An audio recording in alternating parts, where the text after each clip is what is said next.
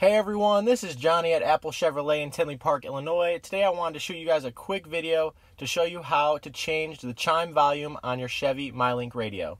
So the first thing you're going to want to do is hit settings. We're going to scroll down until we see the vehicle option. We're going to click on that. We're going to click on comfort and convenience. And once we do that, we'll see chime volume down here, the third down. And then once we go in, we can put it up as loud as we want. And if that's too loud, we can even lower it down. This is Johnny at Apple Chevrolet. Thanks for taking the time to watch my video. I hope you guys have a great day.